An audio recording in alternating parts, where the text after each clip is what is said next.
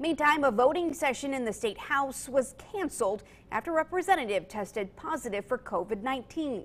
This after he was at the Capitol on Tuesday. Our Evan Hinckley investigated how many other state lawmakers and staffers could be impacted.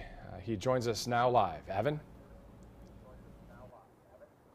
Yeah, good evening, Amanda, Matt. Republican Representative Paul Schemmel had tested positive for COVID-19 today, and that's what caused today's voting session to be canceled. Now begins the work of contact tracing. Anyone who is around Schemmel will need to self-quarantine for 14 days. 2 days ago, again, Schemmel was up at the state capitol, which means many lawmakers will have to self-quarantine as part of this process. Some say this means it's slowing down the legislative process, but others say this is a hurdle that they can jump.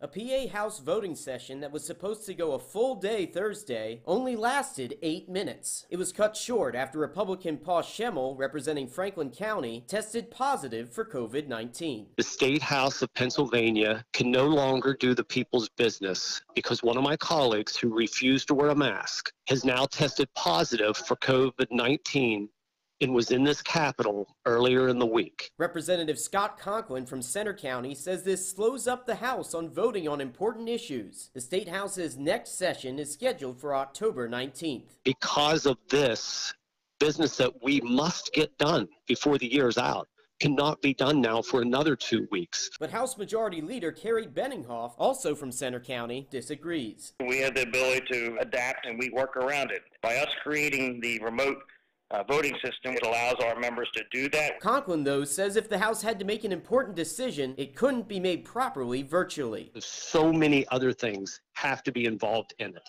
that it makes it very difficult.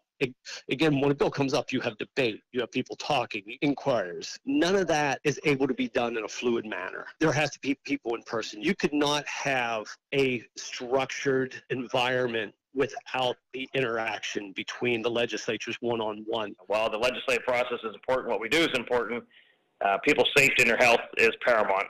And so we took action as part of our protocol. House Democrats continue to push for a rule requiring masks to be worn on the House floor. Right now, State House employees are required to wear masks, but not lawmakers themselves. Rep. Schemmel claims he was wearing masks inside Capitol public spaces, but Conklin says Schemmel, along with most Republicans, had no mask on when on the House floor. Many of my colleagues say as much as 80 to 90% without masks. But Leader Benninghoff disagreed. Most members do that. There are some on both sides of the aisle that may get sloppy once in a while and have them down around their neck after they've taken down to speak. Benninghoff also says that Rep. Schemmel was known to wear a mask. Representative Schemmel, who was here on Tuesday and in a committee meeting, did have a mask on. We then asked Benninghoff if Schemmel wore a mask on the House floor. I don't remember seeing him on the House floor, but I do remember seeing a video of the committee meeting, I believe, and he was wearing it there.